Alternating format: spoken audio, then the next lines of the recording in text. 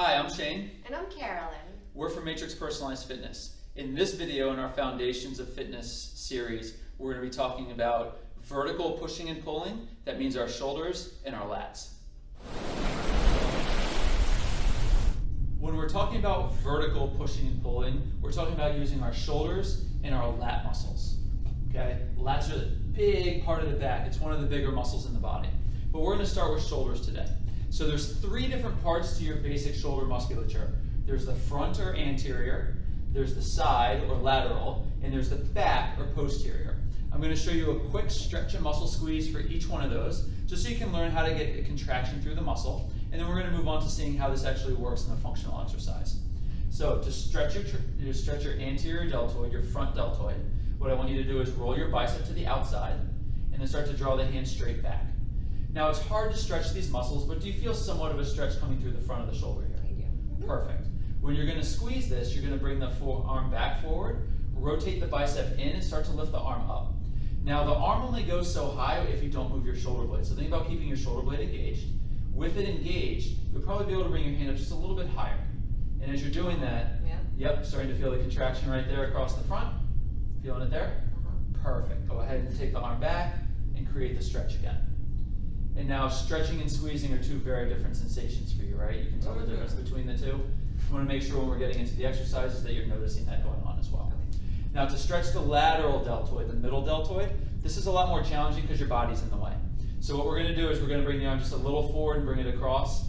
So because the body's in the way, it's going to be hard to get a stretch sensation, but the muscle here is lengthening. Now the same thing's going to happen as she takes the arm out to the side. We're going to want to hold the shoulder blade still and then start to lift the arm up to the side. Keeping that shoulder blade still, can you start to circle the arm just a little bit higher?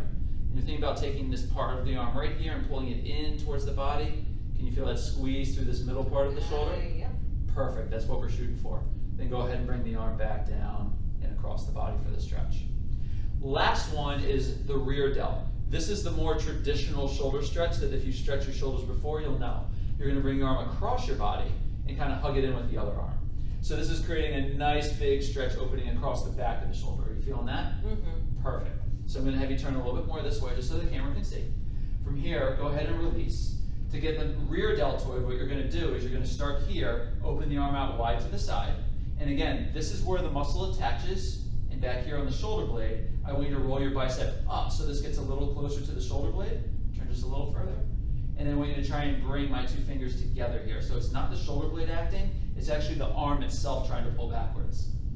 And feel between here and here a little tighter. Nice job, good work. And relax that. So that's the whole shoulder, all three muscles. Even that by itself is a pretty good workout, huh? That's good. All right, so the most basic vertical push we have is just a dumbbell overhead press. So that's what we're going to do today, but the shoulder is so complex and has so many ranges of motion. There's a number of exercises we can do, but you'll learn that when you actually get into working out. So from here, we're going to grab your weights. You're going to bring the weights right up to your shoulders, elbows about shoulder height. You can let them drop just a little bit further so you start to feel a little stretch in the shoulder. Now from here, you're going to press both arms straight up overhead. And again, you're trying to squeeze through the shoulder itself. So maybe even bringing the weights a little closer together to get a little bit more of the front delt. Cool, then the elbows will bend back down again. That might bring in a gentle stretch sensation. And then drive back up again, finding the squeeze through the shoulders. Cool, go ahead and let that down. Nice job. Did you feel the work anywhere other than in the shoulders? Like actually through my back a little bit. Yeah, through your back. So as you're taking a weight overhead, there's a lot of stabilization that has to go on so you don't fall over. So parts of your core might be activating, as well as other muscles around the shoulder girdle that have to hold it in place. But the key thing to remember is that when you're pressing the weights overhead, put your emphasis and your focus on the shoulder musculature itself. That's our vertical push. Now the pair to that is the vertical pull. Okay? This is our lat muscle, that big back muscle I mentioned at the beginning. So this one's really, nope, we're gonna do the ACM first. So in the first one, we're always gonna wanna stretch and then squeeze like we've been doing. To stretch this muscle, you're thinking about taking your arm up and over towards the side, bending a little bit forward. This should let you feel a stretch in the upper part of the side of your back. Are you finding that one? To add in the rest of it, because this muscle goes all the way down to the hips, you're going to try and let your same side hip drop away, and you're going to tuck the tailbone under a little bit. Did you feel that get even more of a stretch? Yeah. Awesome. So come on back up. Got some pops. Yeah, it's nice mobility. So what's going to happen here when we come into the squeeze, the lat is one of those muscles that can really often cramp. So you want to start at a very light squeeze and slowly build into it so you don't get that cramping sensation. Now coming into the squeeze, I'm going to have you turn a little bit more like this. With your arm coming from overhead, we're going to roll the bicep in and start to take the arm back behind the body. So as you're drawing your arm behind your body toward the spine, you're feeling the squeeze here in the upper part of the back? Awesome. So what we want to do is also get the lower part. The way this is going to happen is you're going to turn toward that side, lean back a little bit, and now think about your hip coming up into your armpit and your armpit down into your hip. Good. Now while you're still squeezing that, it feels a little bit more, right? Yep. Try to take the arm a little further behind. There's a nice full lat squeeze. And then coming out of that, go ahead and take the arm up and over, back into that stretch where you're leaning and just letting the hip fall away. Awesome. Come on out. That in itself is one of my favorite workouts. But we also want to be able to apply those functionally into basic exercises. When it comes to the lats, it's our vertical pull. There's not a ton of different things we can do, but the most basic one is a lat pull down. So go ahead and take a seat right in the center of the wall bars there. I'm going to bring the bands down to you. Go ahead and reach up and grab those with your hands. And now from here, because we want to create the same motion that we did last time, Carolyn, I want you to take your elbows out nice and wide and then try to bring them back behind you, really creating that same squeeze.